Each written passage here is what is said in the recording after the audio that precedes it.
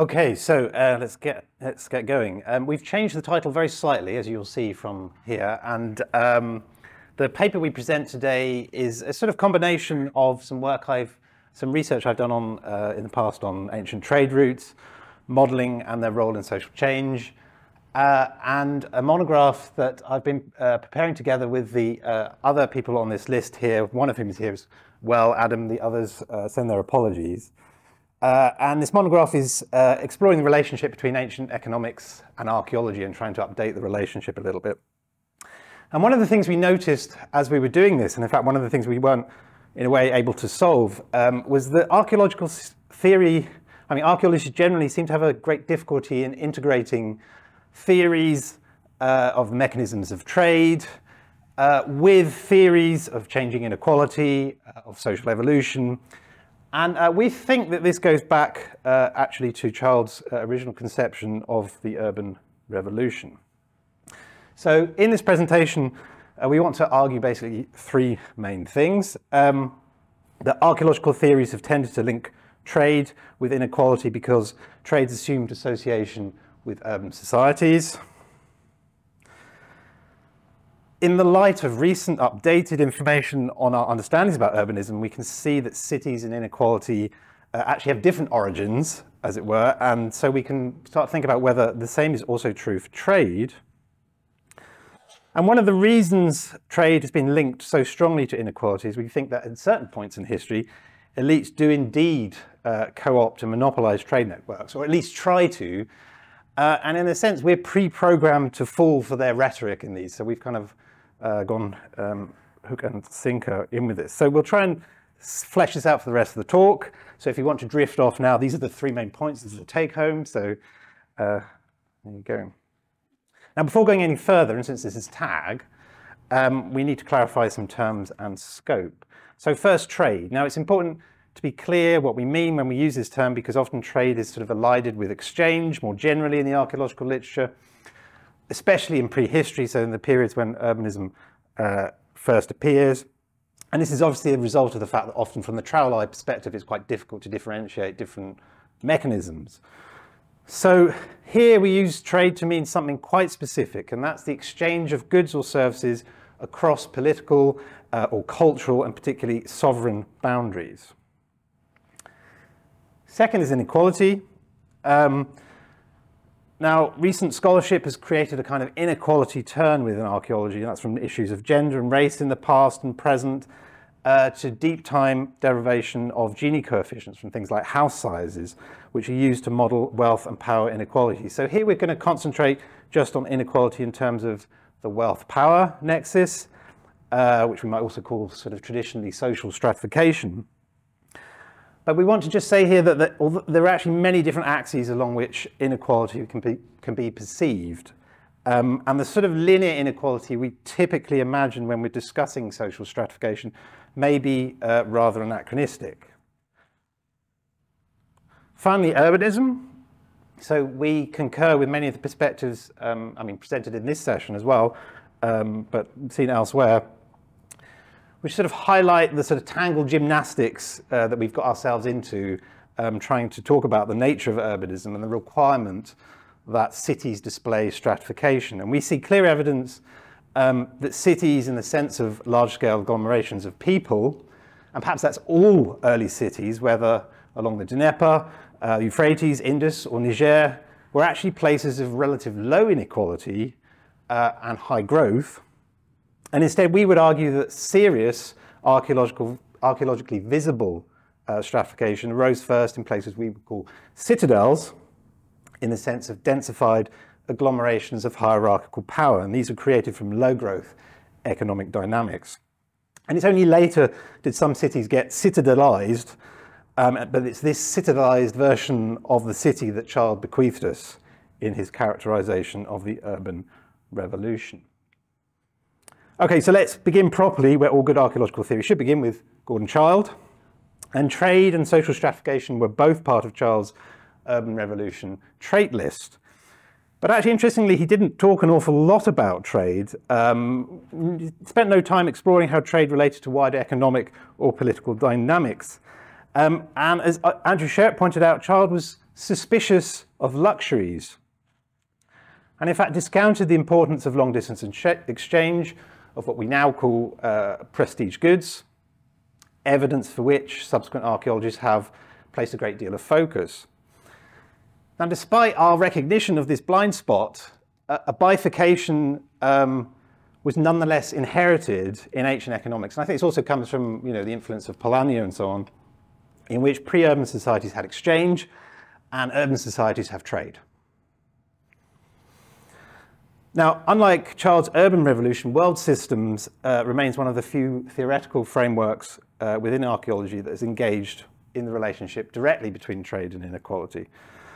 Departing from Wallerstein's original restriction to the last few hundred years, archaeological proponents of this approach attempted to focus on the way that structural asymmetries in the types of trade and materials established economic dependencies between cores and peripheries, but also changed those places in the process. And they address two forms of inequality. First, what we might call modern economists would call national or local inequality, but also the second, which is what might be called global inequality, which is differences in wealth and power between regions. So one of the most important insights from world systems is to explain the resource curse. And the resource curse is used to designate the phenomena where regions with considerable sources of what are considered valuable materials, metals or oils, do not tend to gain the economic benefits of these resources.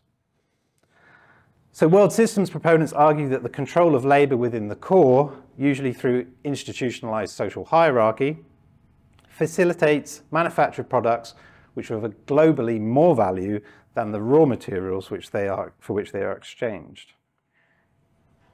Now, in the case of ancient Eurasia, actors in core regions, so Mesopotamia, sought access to exotic and desirable raw materials, precious stones, metals, in resource-rich neighbors, so Highland Anatolia, Iran, and so on, in exchange for products with added value. So it's Mesopotamia, in particular its elites, who benefited most from this economic development. And this obviously reverses the simple proximity argument that resources are the main predictor of wealth. In world systems, international trade managed out of cities in the core is therefore a catalyst of both local and global inequality in both core and peripheries. So all of this makes a good deal of sense when we assume that early cities were stratified, but it starts to unravel with the hindsight of the new evidence that's coming out, a new understanding about urban forms, many of which seem to have had very little discernible wealth inequality. So let's take an important counterexample to the association of cities and inequality. Adam, who's here, has argued that there is nothing to show the existence of elite control or differentiation in the Bronze Age Indus civilization, whatever localized social status differences within families and so on. There's no larger scale inequality to be spotted, no iconography of gods or rulers even. But Indus cities were clearly able to procure materials from and export to outside the Indus zone, precious stones particularly, and work stone objects in the other direction.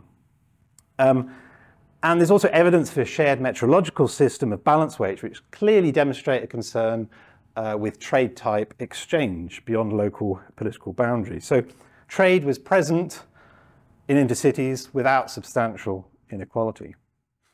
And even in Mesopotamia, the latest research strongly hints, I think, that the very earliest phases of cities have little evidence which would demonstrate stratification. Nonetheless, materials sourced via long-distance exchange are clearly present from long into Mesopotamian history, from the earliest city levels.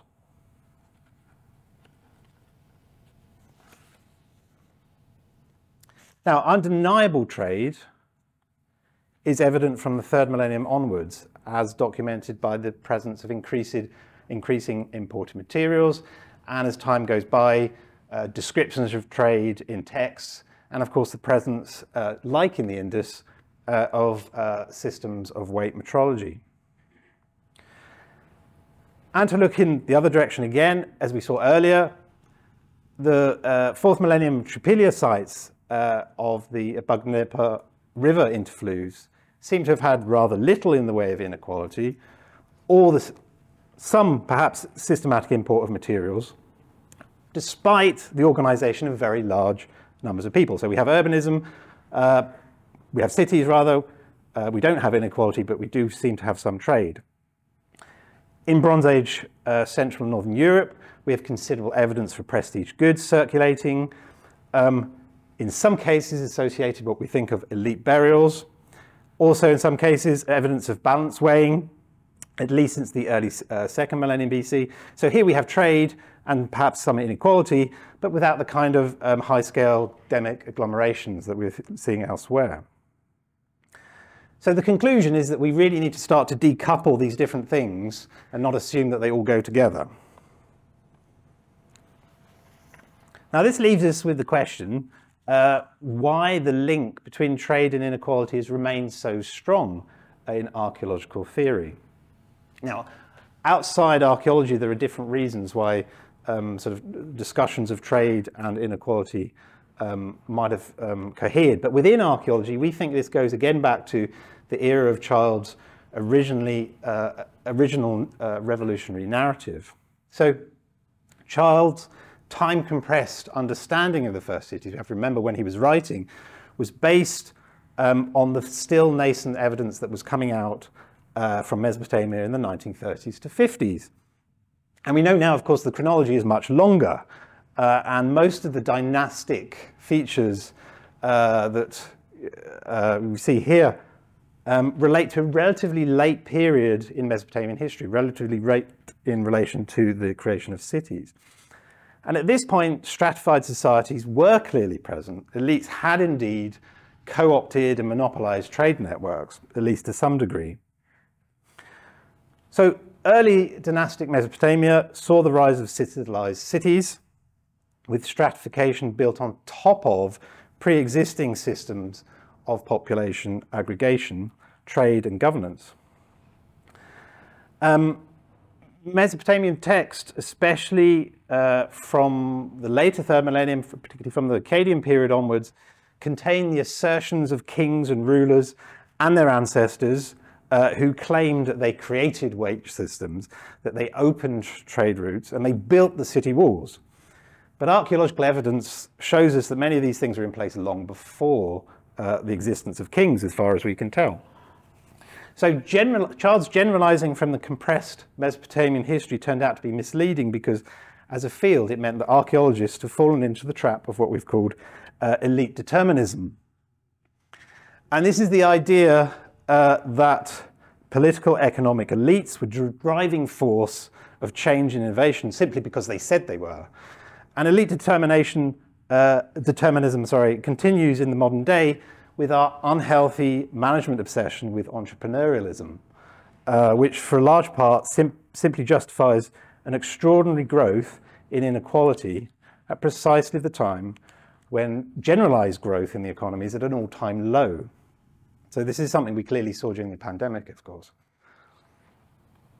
Okay, so to conclude, just to reiterate our main points, archaeological theories have tended to link trade with inequality because of trade's assumed association only with urban societies. And in the light of our new understanding, we can see that cities and inequalities have different origins, so the same may be true for trade. However, trade was linked to inequality because elites always tried to co-opt and monopolize trade networks, that is their purpose. But